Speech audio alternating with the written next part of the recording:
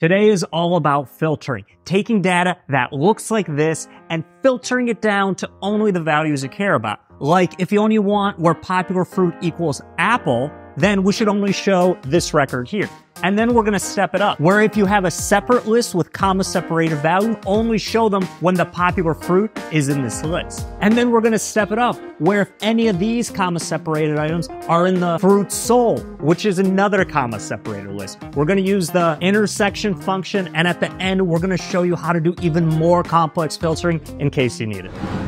I have an array here of farmers, what food they sell, and their most popular fruit. But I'm only interested in seeing farmers where the most popular fruit is blueberry.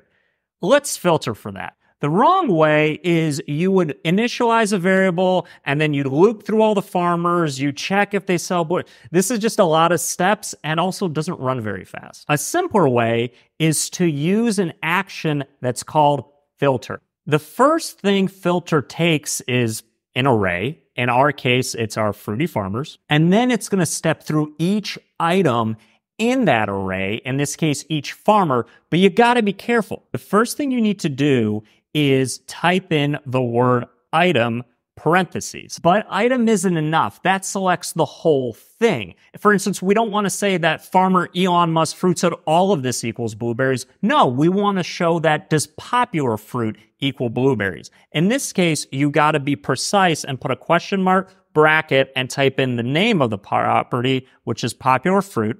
Click OK. And then in here, I can just type in blueberry. And now if I come up here and I hit test, my results will be that my farmers array went from all of this stuff to just Denzel Squashton. Great. I doubt your examples will be that simple. Instead, a common scenario is a comma separated list and you need to match on that. For instance, if I add a compose that has these values in it, I want to filter my results so only farmers whose popular fruit is one of these appears. In my case, it would just be Denzel Squashington and Danny Dorito. To accomplish this, your first instinct might be, oh, I'm going to get rid of blueberry, and then I'm going to throw in Barry's text, hit save, and I'm done. But if you run it again, you're going to open it up and see that it's empty. What the duck? Well, if you look here, what you're saying is, does the fruit apple contain blackberry, blueberry, raspberry? No, you just got to flip them backward. So you can X this, and then you can take this, put Barry's text on this side, and on this side, I'm hoping you copy and pasted what you had earlier, literally do the same thing again of item. And now when you rerun it, it'll have the result you want, where now I have Danny Dorito and Denzel Squashton. Great. But let's look at a really tricky problem. What if you want to find out which of these farmers sell fruits that are also in this list? So you're comparing comma separated list from one to another. It's tricky, but super doable. First, we need to become familiar with an expression called split.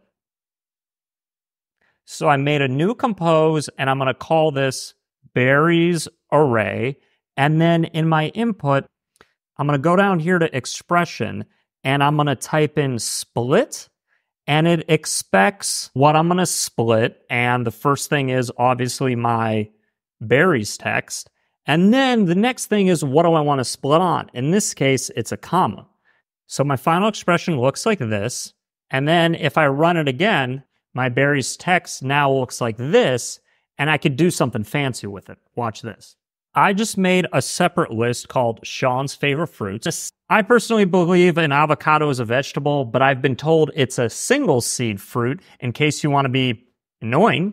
But let's talk about a really cool expression called intersection. Intersection's awesome because the expression lets you take two different lists and it'll give you back one list with only the common values in both. So in here, if I utilize the expression intersection, and then I pass in the Sean's favorite fruits, I'll make sure I get the parentheses in there, and then Barry's array, and then just to make sure I have the parentheses at the end, and I hit OK. Barry's array is this, Sean's favorite is this, and then what do they have in common? Blackberry. Nice. But here's where things get bananas, pun completely intended.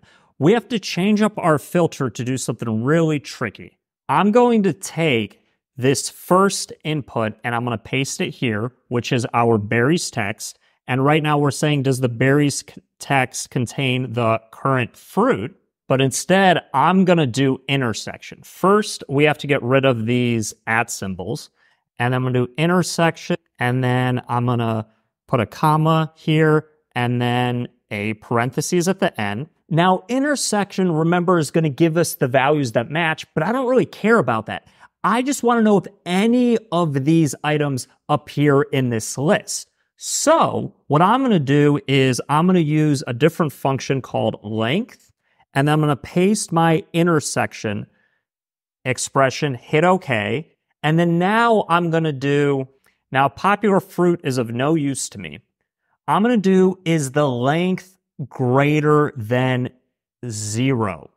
Because if any items are found in the intersection, well, great. That means at least one of the fruits match, and that's all I care about. If 0 are found, well, then I want to exclude those farmers because I only want farmers that are in that list. So if I hit save, when I rerun it, I get this great error. There's a reason for that. Popular fruits here, well, it's actually just text. It's not a list. So I have to turn it into a list. I also put in here a split and I wrap that around my popular fruit.